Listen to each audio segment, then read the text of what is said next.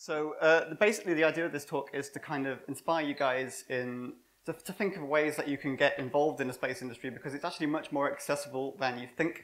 The image it tends to have is it's all massive geostationary communication satellites and really complex space telescopes, and it is, but it's also a lot more than that. So I'm going to kind of talk about the two threads that I took to get into my career, one of which is very, very traditional. It's the degree into job thread, but the other one is very much the opposite, and that is, will become clear very soon. So I am a spacecraft electronics and systems engineer at STFC RAL Space. We are one of the government's national labs building effectively science instruments for space research. I am also the lead PocketQube engineer at a small group of amateurs called the Flame Trench, and I'll get into more about that as well. And I have a bunch of other hats, and we'll touch on some of those throughout the talk. So for people, I assume most of you don't know the space industry, so it's actually growing like never before, and there's money flowing into it from everywhere.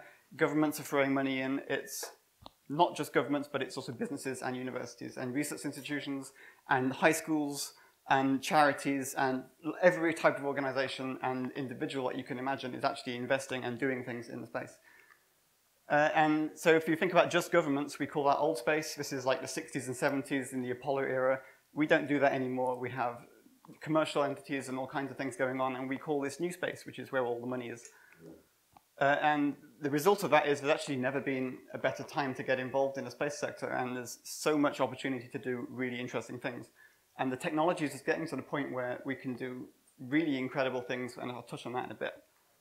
So I actually did not come from an aerospace background. I came loosely from an aerospace background, but actually mostly as a maker.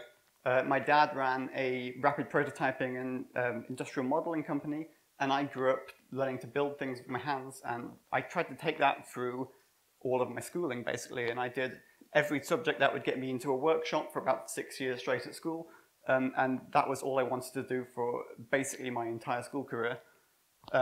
So I did the whole standard computer drawings. We learned some prototyping. I started building some stuff with simple Arduinos.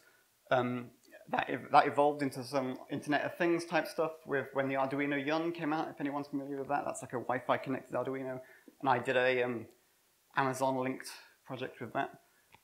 I actually got very lucky because the school I went to had lots of access to stuff most makerspaces hopefully have. And I kind of had a lot of experience with all different kinds of making things at a very young age, and I took that forward. But actually, what I wanted to do was learn how to make things that did things. I wasn't happy with just making something in my hands. I wanted to make something that did something useful. And so I did a degree in electronic engineering and computer science because I didn't want to make it too easy. And this was a really easy progression from what I'd been doing. I'd been playing with Arduinos, and I'd been playing with simple microcontroller projects, and this was a progression into doing some more complicated things and hopefully combining that with the skills I'd learned by making things and doing something more. Turns out that pairing this with computer science is really useful because most things are embedded systems. Being able to program these and design them in the first place is incredibly valuable, and I found that really useful going forward. And actually it turns out that when we look at CubeSats later on, this is really, really useful because this type of satellite is about 80% embedded systems and nothing else. So actually I really wasn't that interested in space. I knew it existed, but I had no intention of working in it. I didn't really know what I wanted to do for a living. And then in December 2014, I watched this happen live. 10, 9 have been lit. 8, 7, 6, 5, 4, 3, 2, 1. And liftoff at dawn. The dawn of Orion and a new era of American space exploration.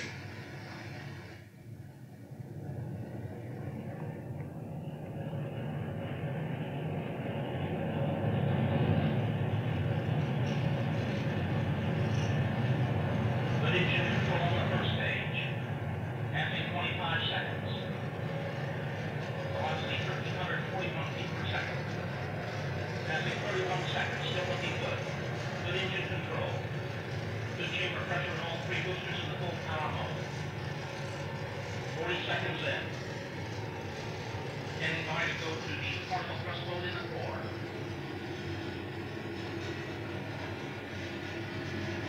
And we have partial thrust command in the core. Core chamber pressure beginning to drop as expected as we're coming up on the 1 minute mark. Mark, 1 minute into the flight. Still looking good. Good chamber pressure in the core booster in the partial thrust mode. Good chamber pressure in core stopper in full power mode.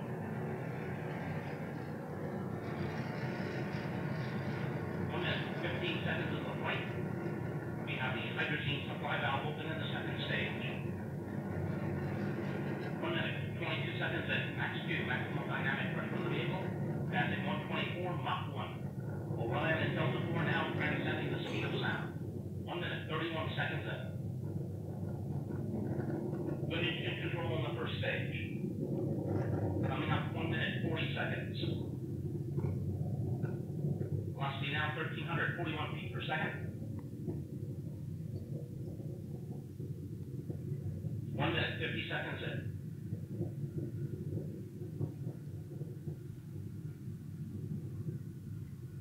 Still looking good. Coming up on 2 minutes. 2 minutes into the flight.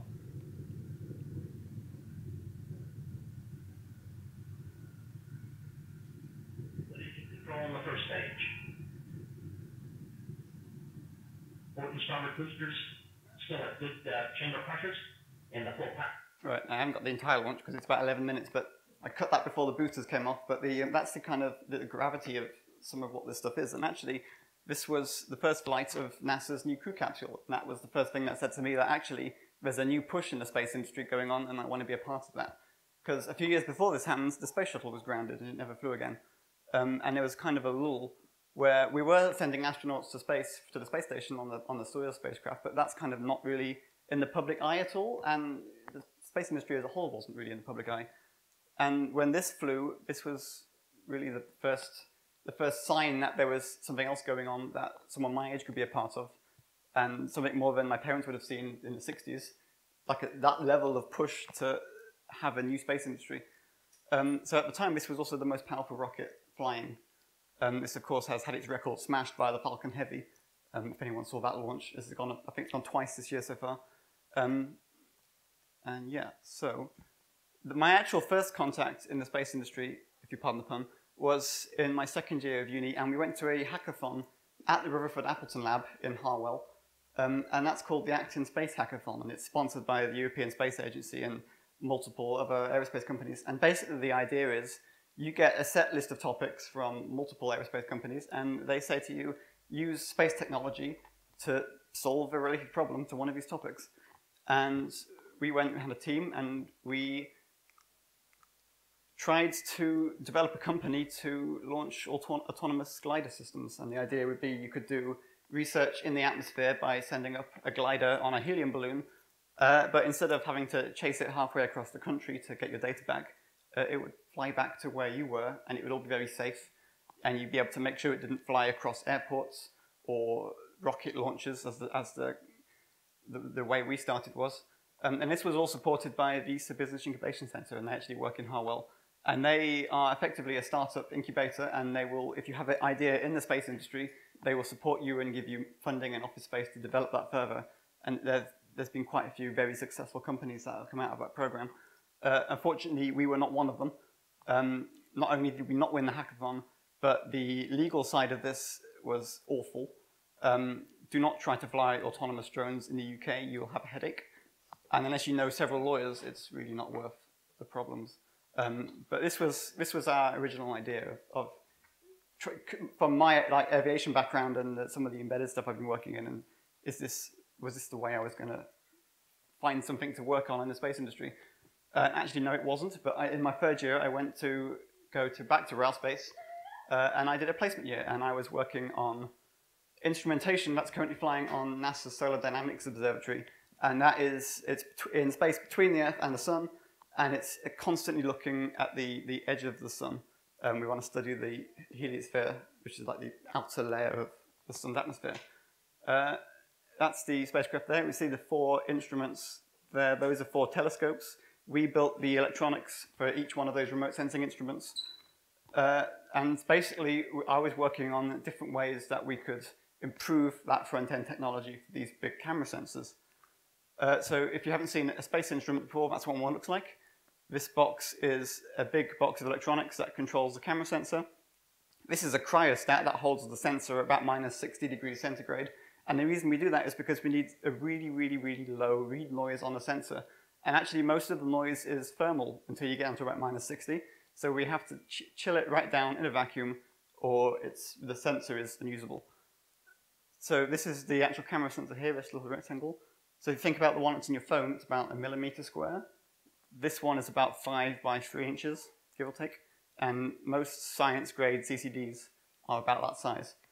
So you can kind of get an appreciation of the size and the quality of the instrument. And if you've ever seen a picture like this, well, that's what that camera takes. I don't know what spectrum that's in. I think there's a few different wavelengths that those instruments take. So the goal of my placement was to look at ways of improving space telescope technology. And one of the reasons that is because space telescopes they're very limited, they've got a lot of problems. The first one is they're very, very unserviceable. Once you've launched a space telescope, you can't go back to it. You can't fix problems with it, especially now that the space shuttle's gone. And the Hubble is actually the exception and not the rule. So for the most part, if you have a science mission that goes wrong, you're stuffed. You can't do anything. You've just wasted $200 million. They're very expensive, $200 million. Doing stuff in space is infinitely harder than doing stuff on the ground. And you have to pay for that. Unfortunately, there's no other way around it. They're permanently specialized. So a ground-based telescope, you can swap instruments out. You can do multiple different science experiments with it. A space-based telescope, you can't. You launch it with 2 instruments, and it does a very specific thing. And that's all it's ever going to do. You can't change out instruments. You can't change the science goals. That's set right from the start of the design process, and you never go back to it. They're also very power limited. Most telescopes get all their power from the sun. This isn't exactly the most efficient way of doing it that we managed so far, but really we have to be very careful with the amount of computing power that we can send up onto these telescopes because, well, there's just not that much power going around. And if you're in a vacuum, you have to get rid of all the heat that that produces. And that's actually very, very difficult and something we have to look at very carefully in the space industry because heat just doesn't leave spacecraft in the normal way. There's no convection, you have to radiate it all out. And actually, even the smallest electronics get extremely hot in space because you just can't dump the heat quick enough. But the biggest one is that space telescopes are mass and volume limited. You have obviously a certain amount of weight that you can send somewhere with a given rocket. And well, the bigger the telescope, the less places you can send it to. And some missions you want to send to pretty exotic locations beyond the moon, for instance. The volume issue is starting to come to a head with the James Webb Space Telescope, which is this one here. So this is the, I think, 14 mirrors of the JWST folded up in the rocket fairing for launch. If you saw the news, they just finished building this. Well, they mated the 2 halves of it in preparation for final testing and launch. But really, this is not ideal at all. The launch process for this telescope takes about a month to finish. There's that many moving parts that have to unfold in exactly the right sequence, in exactly the right way that this telescope will ever work. If any of those go wrong, the mission is dead. To put this into a bit of context, this is a $10 billion telescope. $10 billion. So CERN cost about $4.5 billion, to put that into context. So I know most people in the space industry are going to be very, very drunk when this launches, because if this goes wrong, it's about 30 years of work up the spout. So effectively, we want to solve this problem, and we can't do it with bigger rockets because, well, they don't exist. This is a render of SpaceX's BFR system before they changed it again. And if we could launch a 12-meter big telescope in one chunk, we would. But the rocket doesn't exist, so we can't. So how do we build better telescopes with the volume that we have given to us? And this is the most technical slide in the presentation, by the way, so if anyone loses me here, don't worry. There are basically 2 technologies that I was researching during my placement year. And the first one is called digital correlated double sampling. And basically what that means is current technology uses analog electronics to sample the waveform coming off of the camera sensor. So all of the pixel data comes off as an analog signal. You can sample that over time with analog electronics and then read that out and process it later. The easier way, well, not easier way, but the better way of doing it is to do all that digitally. We do what's called oversampling, where we take multiple really fast samples of that analog waveform, and then we basically reconstruct it on an FPGA. And that allows us to do lots of really clever processing to both reduce the noise, but also reduce the power consumed in the instrument. And that's important because that allows us to build what's called an integrated focal plane. And effectively, what this means is you've got all of your camera sensors here, and you've got your electronics mounted in a block behind it. And the low power that you get from implementing this means that you get to put these right next to the camera sensors, and it won't affect the thermal stability of them that much. And that means that we get really, really low noise instruments that can be built really compactly. And the benefit of that is we get to take all of these little tiles and we get to stack them. And the result of that is you get really, really, really big camera sensors. And to give like an idea of the scale of these, the ESA have a mission called Gaia in space at the moment. Gaia is an astrometry mission. It's basically measuring the position and location of stars in the sky. And the focal plane for that is about this size. It's about 1 meter by ½ meter, and that's just the camera sensor. There's also a mission which is, I think it's a ground-based telescope called the Large Synoptic Survey Telescope. The size of the digital camera for that is about as tall as I am. The focal plane is about this sort of size, circular. And, well, if you compare that to the one on your phone, it's a pretty big scale up. So I now work again at RAL Space. I'm a graduate engineer there, and effectively I do the same job as I did 2 years ago. So a bit of context, we are one of the 7 research councils in the UK, which means we are the public funded research body.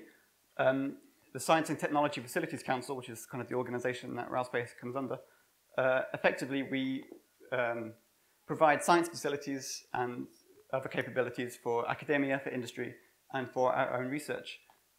Examples of that are things like we have the ISIS neutron and muon source, which does materials research and things like electronics and radiation research. The Central Laser Facility, which has the most powerful laser on the planet. The Vulcan petawatt laser. And we also do things like scientific computing. We've got lots of supercomputers. We support experiments like CERN. We support our own particle accelerator experiments. And we do things like astronomy research that require lots of computing power. We have been involved in over 210 space missions. Notable ones include things like the Huygens lander, which went with Cassini and landed on Saturn's moon Titan. We built a sensor package on that. We've done multiple solar physics experiments. We're on most of the solar observation satellites that are in space at the moment. So right now I'm working on calibration tech for infrared instruments. So most of these are for Earth observation, for studying our climate. And basically we want to have extremely well calibrated instruments to be able to take any science that's worth anything. The problem is infrared instruments you can't calibrate on the ground and then just launch them because they drift. So we have to have a way of calibrating them in space. And the way we do that is basically a metal bucket covered in Vanta black on the inside. And that has the property of emitting almost zero visible light, which means all of the light it emits is infrared, which is its temperature. And if we can measure the temperature of it really accurately without actually affecting the temperature, then we can calibrate the sensor really, really, really well. And actually, so I've been building electronics that can measure the temperature of this calibration system to about 3 microkelvin, so 3 millionths of a degree, without changing the temperature of the target. And I'm about to start, literally on Monday when I get into work, working on this is ESA's Lagrange mission. So this is going to go, if you imagine the Earth and the Sun, there's space between it, and then you go off to the side a bit, and we're going to put that over there. And the idea is to watch the solar wind travel from the Sun towards the Earth, and that tells us a lot about the space weather, about how that affects the Earth and its magnetosphere, and it lets us study the properties of the Sun's atmosphere. So we've got 2 instruments on that, and we're building camera tech for both of those. So that's kind of the traditional route that I've had into the industry. And before I get into the non-traditional side of that, I kind of need to go into CubeSats, which are a type of nanosatellite, which is what they're called, which is you can hold in the palm of your hand, basically, and the technology for these is really incredible. And it's only ever been possible since microelectronics really developed and became mature.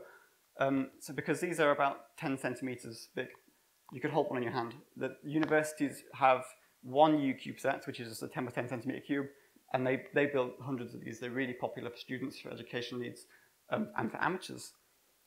So they're used a lot for universities and for teaching students. They're used a lot for companies for doing technology demonstration and things like that. Amateurs use them a lot. Most amateur radio satellites are 1 CubeSats. And, well, the technology for these is only getting better, and actually the opportunities are really cool here. So for its context, this is a 6U CubeSat made by Planetary Resources, and this one is looking at asteroids, and the idea is to find out how much water is on asteroids that are near the Earth. And the idea behind that is, if you know which ones have water, you can go and get it. And it turns out water is actually really, really valuable for space, especially if you want to develop an economy in space, because it's not only rocket fuel, but it's also water and oxygen for potential crewed missions. So back in my degree, in my final year, we tried to build one. This is a 2.5U CubeSat. And effectively, the idea was to try and build like a ground-based analog. So to do that, I effectively tried to teach myself space systems engineering and try to work out how to make radio modules, power modules, computers all talk to each other, and to try and at least get there and function as a real CubeSat. So we had 4 people in 8 months trying to build one of these, and we got reasonably successful. And the idea is we'd want the uni to try and mirror a lot of what the American colleges are doing, and most American colleges have CubeSat teams now, and to try and start something off in this country that mirrors what the Americans are doing. And I think there's 2 or 3 universities that do it here, but it's by no means as common as it is over in the US. And effectively what I did in terms of, as well as getting 4 of these modules talking to each other, but also getting solar data. So the idea was you've got 6 solar panels all around the edges here, and if you know the current coming off each one of these panels, you can do some clever maths and work out where the sun is. And that's actually really valuable because there's no other way to tell which way you're pointing when you're in space, not without really big cameras and stuff to try and work out where stars are. So a bit off from that. So this is, the Flame Trench is kind of a group of amateurs that I've been involved in for a while. And really this proves the value of networking on Twitter. Because I met all of these people on Twitter. There's 12 of us, pretty much evenly split between the UK and the US.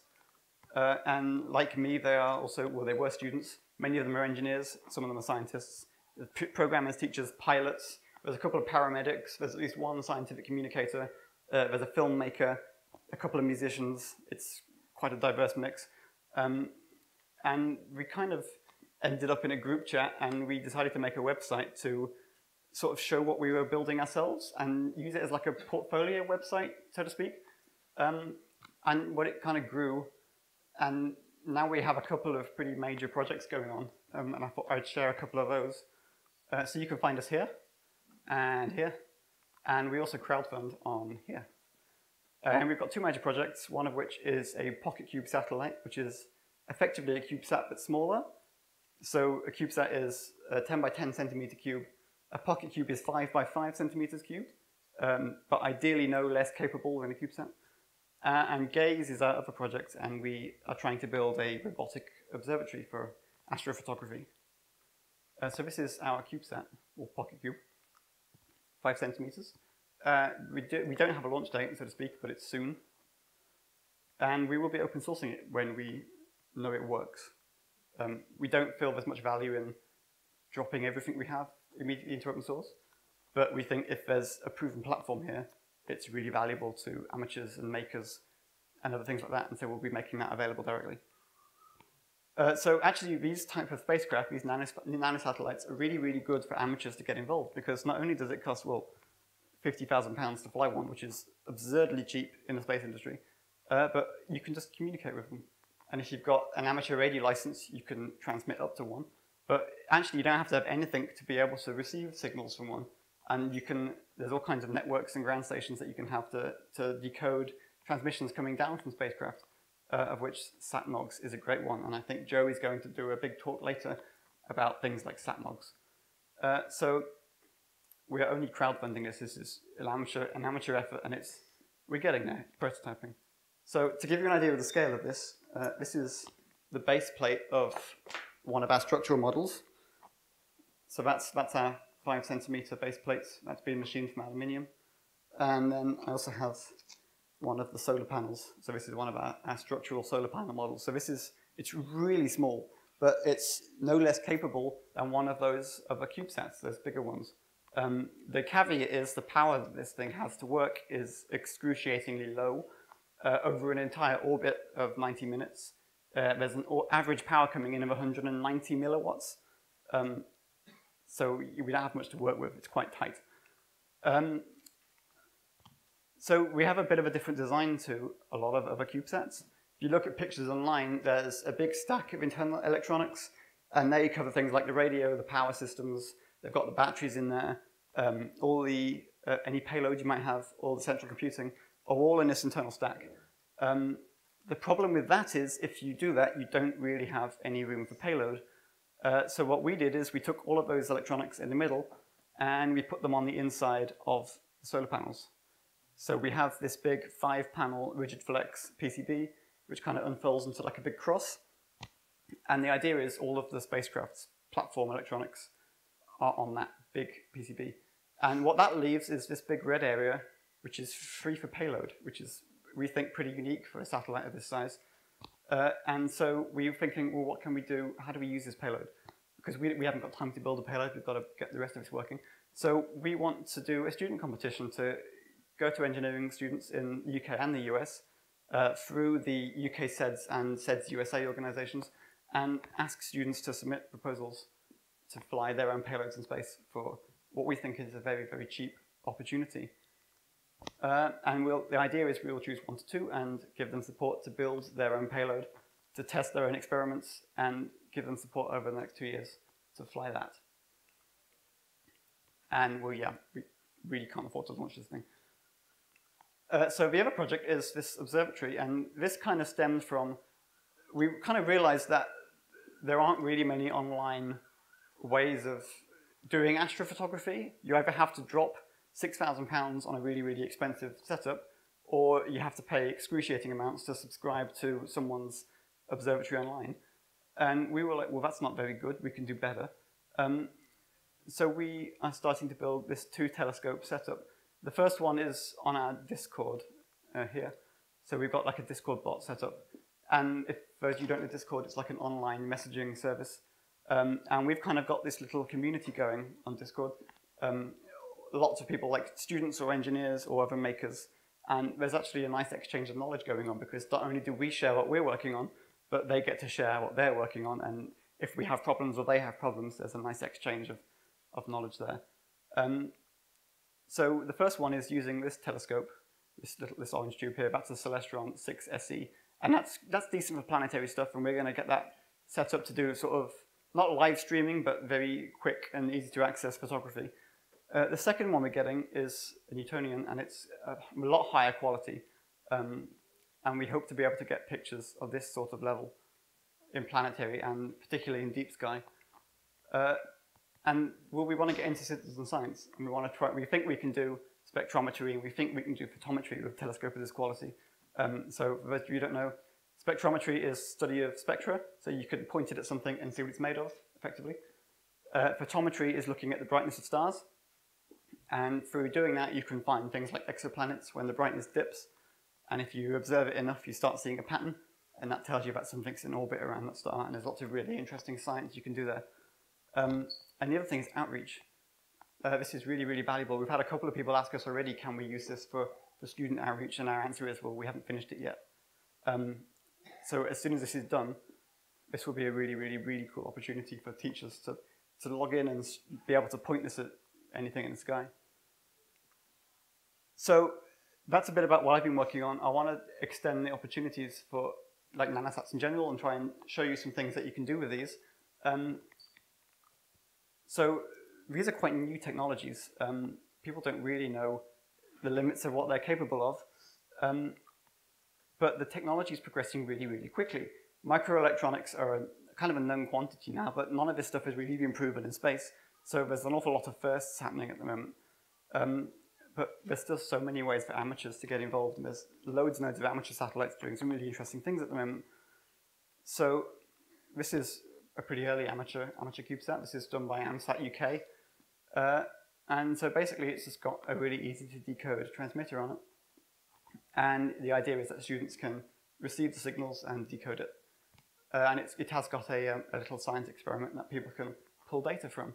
And I think this is still in orbit. I'm not sure if this is still going. I think it is, but don't hold me to There's a bit more complex stuff that you can do.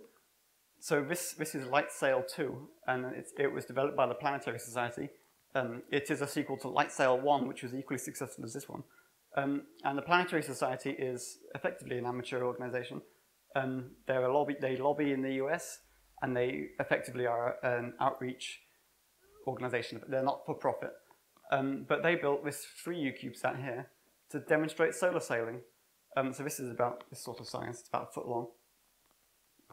And that was deployed by a student-built small satellite called Prox-1. And at the moment, right now, it's demonstrating solar sailing in low Earth orbit. And it has it's done very well demonstrating orbit-raising technologies without using any power. And actually, you can see this live. Now, this isn't it's not a particularly good link, but if you Google LightSail mission control, you can see all of the live data coming from that. And it's actually really cool to see it live. And there is more stuff coming in the future. So we think that nanosatellites are perfectly viable in deep space, and we don't believe that you have to spend $500 million to go and do planetary science. So most of this boils down to is the communications and propulsion technology there? And the answer is it's getting there. And well, we've just proven out some really new technology with this one. So this is a NASA CubeSat. This is called Marco. It's a 6U CubeSat, so it's the size of the Planetary Society one again.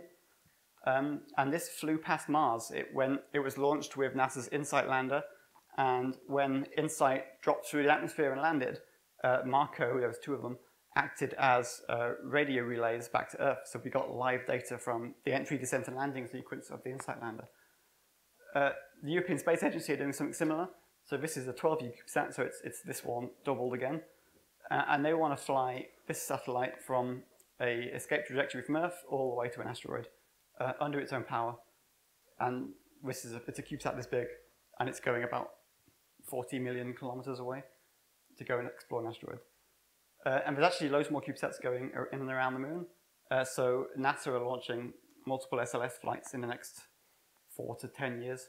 And there are lots and lots of students and other companies and organizations that are already booked on and building CubeSats to go and fly off and around the moon, either for science or for education purposes or anything like that. So the summary is, well, there's really no better time to do this. You get into it right now. It's growing so fast. There's so much money in it. There's so many interesting things that you can do. And this reason is because the cost of orbit is going down. So if people have been following SpaceX at all, they've started landing and reusing rockets. And this is the main factor that is starting to get launched much, much lower than it was before. We're not quite there yet. That's a few years off. But prices like $5,000 per kilogram are very, very good and happening right now. And as this drops, that means there's more entries, more people can get into the industry and can do really cool things. And there's even companies doing their own small sat launch vehicles that can, so you don't have to ride along with a multi-million-dollar science instrument. You can go exactly where you want to go. And most of this is because, well, these applications are super valuable. If anyone's ever Googled NASA spin-off technology, that will tell you everything you need to know. But even now, there's much more new technology coming from CubeSats. So an example of that is something like Planet Labs. They've developed the Dove CubeSat, and they've got about 300 of those in orbit right now. There are 3U CubeSats, so that is big. And they can photograph every square mile on the Earth once every 24 hours. And that's very valuable for a lot of science purposes and other things. And really, 8 years ago, this sort of thing was unheard of. No one would have thought you could launch a 300 CubeSat constellation. But here we are. And so really just get involved. And I wouldn't want to not practice what I'm preaching. So I started a company to look at developing solutions to send CubeSats into deep space and to do extra science. Because mostly CubeSats aren't normally the platform you'd use to do really advanced science missions, but actually I think they can be. And we're going to explore some of the solutions that we can come up with to try to do science and other things, but not around the Earth. And a lot of what I've talked about is quite technical. But if you're not technical, there's still lots of things you can do to get involved. So there are things called NASA socials, which basically NASA have you over to one of their bases for 2 or 3 days, and you go and watch a launch, and they tell you all about the mission and what it's doing, and then you get to go off to the launch pad and watch it go off. EAST Open Days are another good one. There's another one on the 6th of October in the Netherlands. They open at least one of their centers every year, and those are really good to go and visit and see what's going on. For most of these, you have to apply online, especially for the NASA ones. They're not always open to international people, but many of them are. And they will take anyone who has any kind of unique following. And I imagine many of you guys have a very unique social media following. So you don't have to have thousands and thousands and thousands of followers. They take lots of small people. But the idea is that you help NASA or ESA connect what they're doing with people who wouldn't normally see it.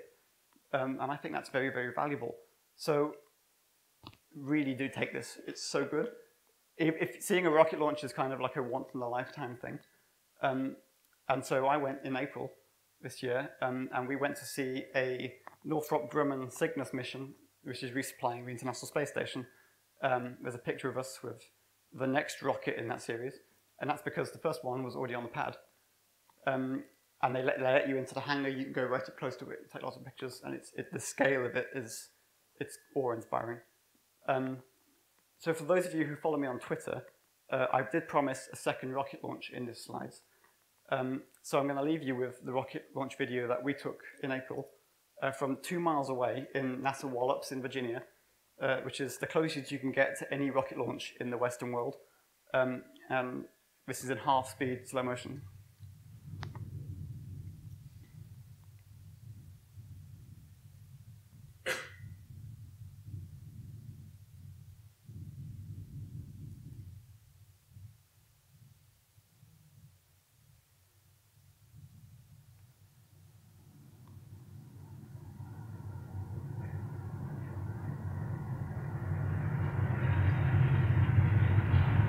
This is actually what it feels like, by the way. You can really feel it.